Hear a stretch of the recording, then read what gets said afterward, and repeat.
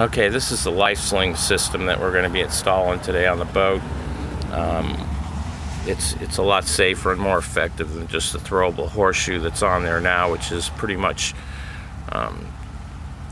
toast from all the sun and ultraviolet rays. Plus, the horseshoe doesn't have what the life sling had, which is 120 feet polypropylene line, as you can see, that's attached to the boat. So when you do get the person into the sling, you can pull them back to the boat even if they're unconscious, and get them back aboard.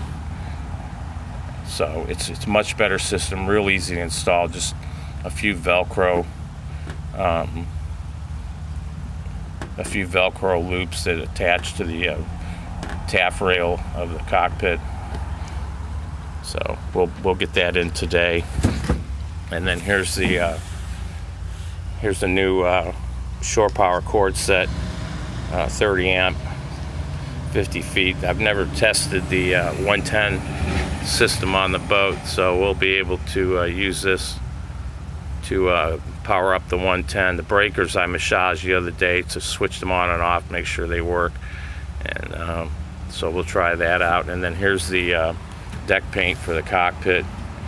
I don't think we're going to be able to put that in today because the weather's not cooperating, but it's non-skid, and this should freshen up the cockpit floor, make it look a lot better.